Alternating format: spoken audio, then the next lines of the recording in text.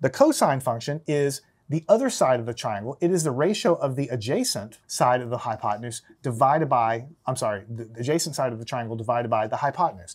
So the cosine of this angle, whatever this angle is 4 divided by 5. How much of this force is in the horizontal direction? You know, if I told you in general, if I said, hey, 0.9 of this force is in the vertical direction, you would know that almost all of it's in the vertical direction. If I told you 0.6 of this force is in the horizontal direction, then you would know just a little bit more than half was in the horizontal direction.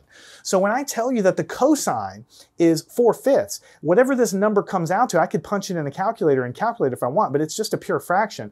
What it's telling me is the fraction of the total force that exists horizontally, 4 divided by 5.